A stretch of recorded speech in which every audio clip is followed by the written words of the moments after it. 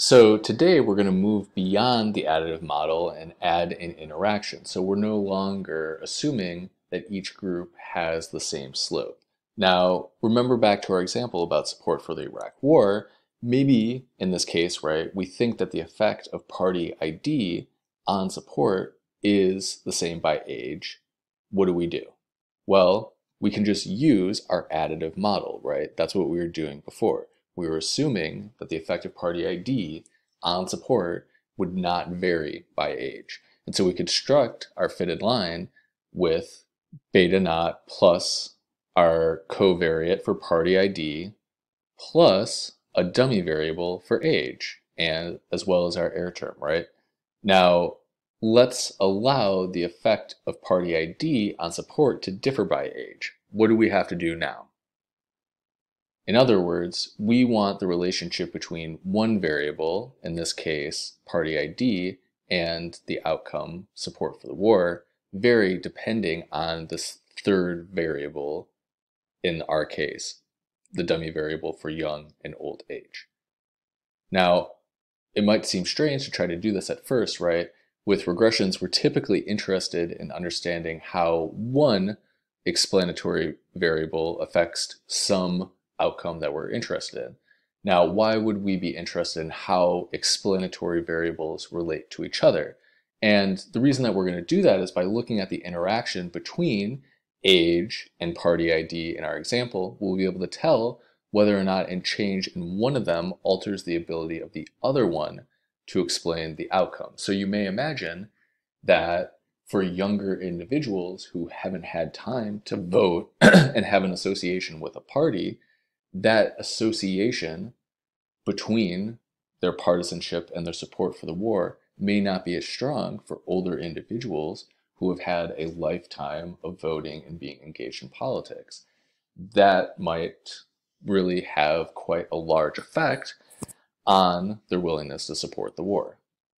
And what's nice with dummy variables and interactions is mathematically adding this is not very tricky. We're just going to make a new variable that's multiplying our two dummy variables, x1 and x2, by each other, and then we're going to calculate the regression coefficient as normal with just a third estimated beta for the joint interactive relationship between x1 and x2. Now, although this isn't going to actually change the construction very much of our regression model, it is very much going to change the way in which we can interpret our coefficients as well as the outcomes. We need to be very careful in our language and the way that we make inferences from the estimated coefficients now. So you can see that we're just going to construct a slightly more complicated model by adding in that third estimated coefficient where, again, we have our beta naught, our first beta in this case, the estimated relationship between party ID and our outcome will include our dummy variable, in this case age, and then we'll have our third estimated coefficient, which is the interaction between x1 and x2. So if we were to construct the fitted line for our baseline category in which age is between 18 to 53, we would have our beta naught plus the first term, right, with regard to party ID, and we would not include any of the subsequent terms because, again, they would cancel out because D equals 0 for the baseline category.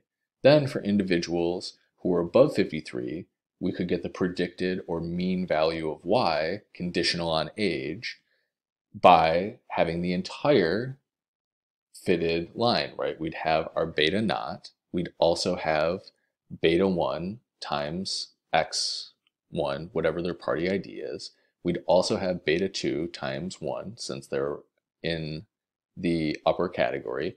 And then we'd also have our third beta times x1, whatever their party ID is, as well as the dummy variable.